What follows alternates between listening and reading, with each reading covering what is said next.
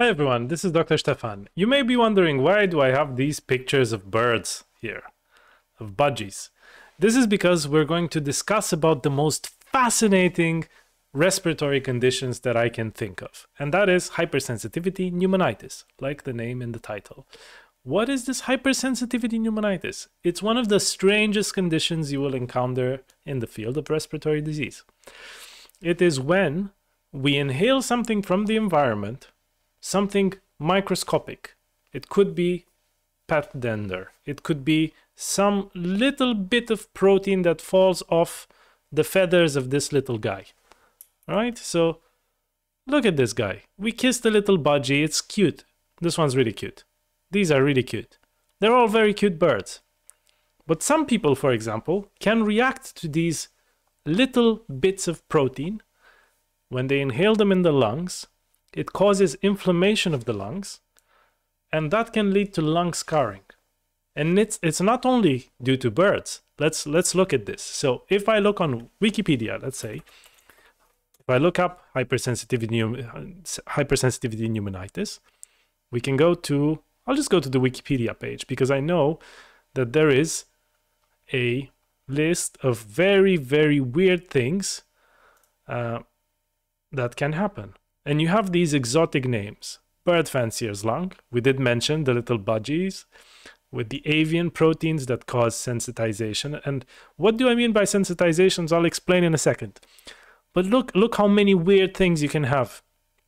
Compost lung due to aspergillus or fungi in compost.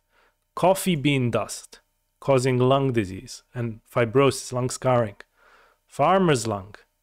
Moldy hay, all kinds of bacteria and molds that cause potentially a reaction in the lungs, an immune reaction, inflammation, and lung scarring. Hot tub lung, humidifier lung, laboratory worker's lung.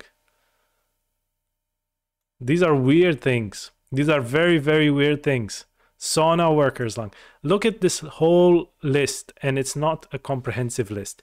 Now, this is a fascinating disease, and used to be called extrinsic allergic alveolitis, which just means basically an allergic inflammation of the alveoli of the lung, of the deeper parts of the lung. This is how it was called in the past.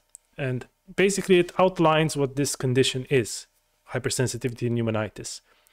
Pneumonitis, it just refers to sort of inflammation of the lungs, a condition in the lungs that's caused by a hypersensitivity reaction to things in the environment.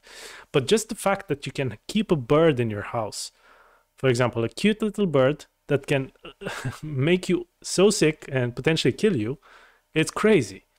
And you have three types of this condition. Basically, it has an acute form where, for example, you get exposed to a lot of, let's say, avian proteins or some other thing, coffee bean dust or some other mold. And it can cause an acute reaction that can resemble a pneumonia at some point. And you may feel really unwell, and you may have repeated episodes of that in a sort of a subacute form, which is the second type of this hypersensitivity pneumonitis. You have these repeated episodes that look like chest infections, but they're actually triggered by inflammation caused by inhaling something from the environment, which I think is extremely fascinating. And then the worst bit is that in some people, and I'll tell you in a minute about a case that I had recently. I'll adapt the details a little bit, but just to get a picture, you can get chronic hypersensitivity pneumonitis, which is a fibrotic lung disease. So it means that the lungs progressively become scarred because we're inhaling these little proteins from the environment. And these are actually causing our lungs to inflame and to lead to fibrosis. It's crazy.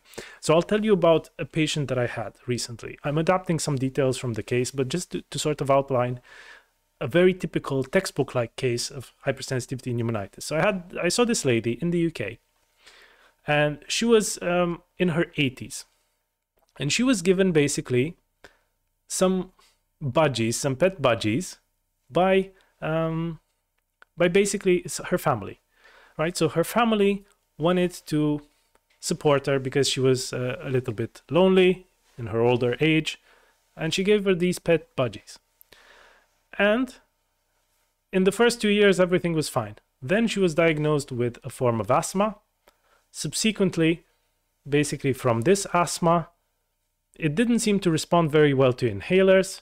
She was on an inhaler for asthma. It was controlled. She was responding a little bit, but things were still progressing. And normally that's not normal behavior for asthma.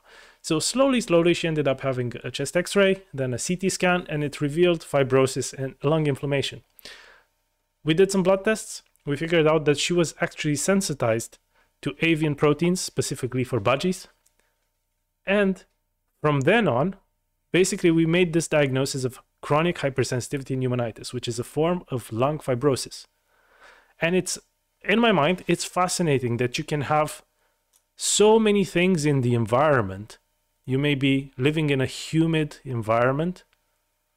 There may be some mist, some mold somewhere around your house, and it can trigger lung inflammation, lung fibrosis, which can be very debilitating because once that lung fibrosis is there, it cannot really be reversed. So it's very, very interesting. And I think it's important to recognize this early. And of course, these are rare conditions. So I'm not saying that everyone who has, for example, a late onset asthma in their 70s or 80s will have hypersensitivity pneumonitis, but it could be. It could be something else, but it is a fascinating disease that can be caused by something environmental. And the only way to diagnose it really is to try to really dig deep into that person's history, figure out what they've inhaled potentially, where their environment, what's in their environment, what's at their workplace.